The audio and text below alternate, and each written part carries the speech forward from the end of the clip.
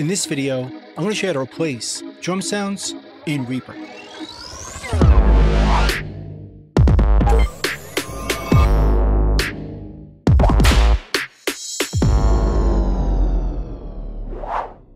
So for a project in front of me here, and I want to replace the kick and snare. Let's see what it sounds like now. Stupid laughter. I feel like a number one under the fading sun.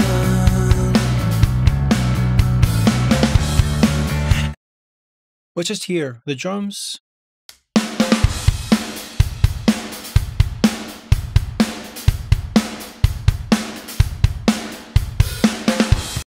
It sounds pretty good, but I want to make the drums sound more aggressive. And we could do that by changing the kick and snare sounds, or just add some samples on top of them and play them together, blended. So let's take a look how to do that. First, we'll go to the kick and duplicate it, right-click, duplicate tracks. Let's make this one bigger. And let's mute this one. Let's zoom in so you can see the transients better. And then we'll select the media item. Then we'll go up here to the edit window and choose dynamic split, which we could use to split our drum hits based on their transients into separate media items. We'll choose the split points at transients. We could leave these off. The action to perform is to split the selected items. And we'll leave the leading pad and trailing pad and fade pad off. Then we'll choose to set the transient sensitivity, which we could adjust our threshold. Make sure we choose display threshold in media items right over here. So when we adjust the threshold, we get a horizontal line showing us where we're going to split our items. So if we bring it up high, these items don't get split. But if we bring it low enough, each transient is going to split into a separate item. So now we'll choose split, and we can see each kick hit is a separate item. We could delete this one as we don't need it. Then we'll double click the track to select all the items on this track. Let's right click it, go to item settings, and turn off loop item source. So when we replace this with a sample, that sample won't loop. Then we'll open up the Media Explorer, go to View, Media Explorer, and let's search for some kick samples. I have some in a kick folder right here. Let's start with this one. And because we selected all the items on this track, we could right-click this item and choose Insert in Selected Media Items and replace the media source with our sample. So now all those items are replaced with the drum sample, before and after. So we can hear this with the track. And remember, the other kick is off. Stupid laughter. I feel like a number one under the fading sun. Let's hear the previous one and the new one. Stupid laughter. Let's try a different one. And because these items are still selected, we could reopen the Media Explorer and just try a different sample. Let's try this one instead. Right-click, Insert in Selected Media Items, and replace the media source. And again, it swapped out the sample before and after. Let's hear that in the mix. Stupid laughter. I feel like a number one under the fading sun. I think I like that sample. Let's augment it or add another sample on top to make it sound more aggressive or more live. Make the track a bit smaller, and let's duplicate it. Duplicate tracks, and let's double click just this track. Now we can replace just these items with the Media Explorer.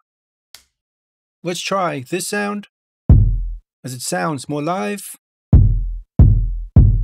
Right click, insert, and select the media items, and replace media source. Let's zoom in and make sure the phase of this sample matches this one.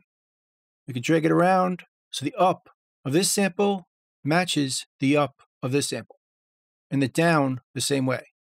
If they didn't match, we could right click, go to item settings, and invert the polarity or phase, which flips the second sample the opposite way.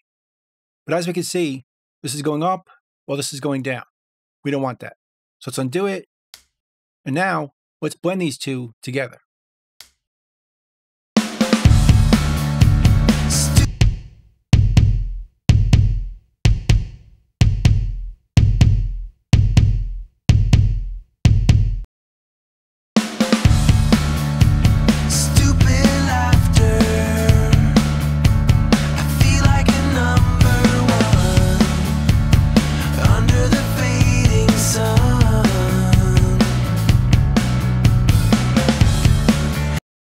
That sounds pretty good for now. Now let's try the same thing with the snare. Let's duplicate the snare. Again, we'll mute this one, make this one bigger, select it, open dynamic split, choose the transient sensitivity, and make sure we have all the hits chosen. By adjusting the threshold, you get lower so it grabs all the hits. Like this. Then we can split it, delete this piece, right click, go to item settings, turn off looping, and let's replace these items with a snare sample.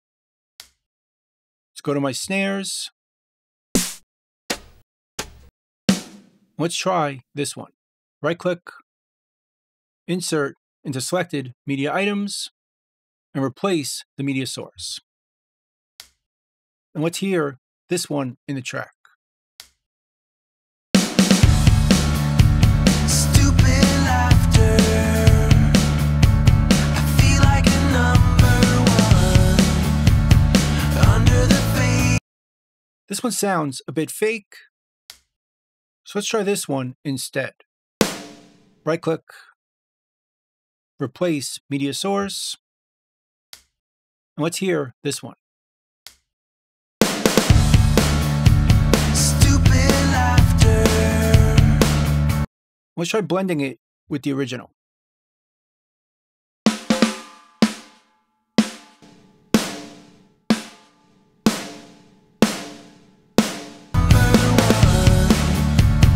Under the fading sun.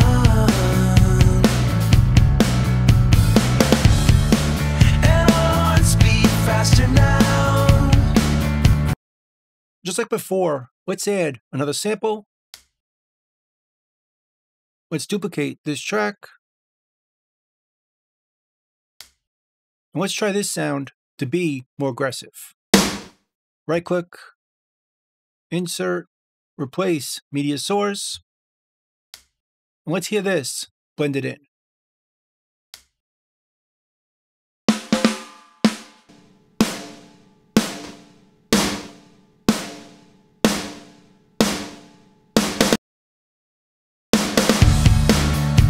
Stupid laughter. I feel like a number one under the fading sun.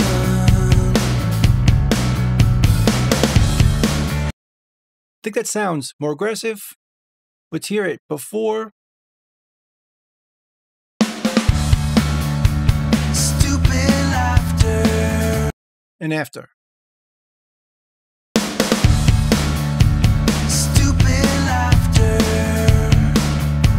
I feel like a number one under the fading sun.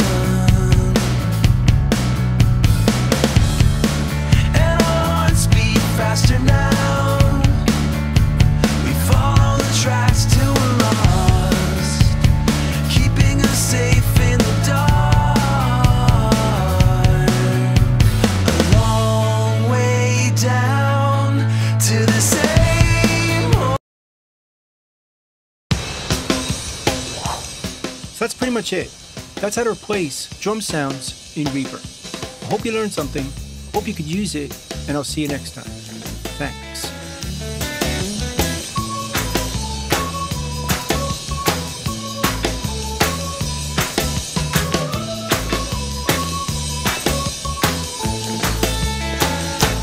Bingo, boys, let's go.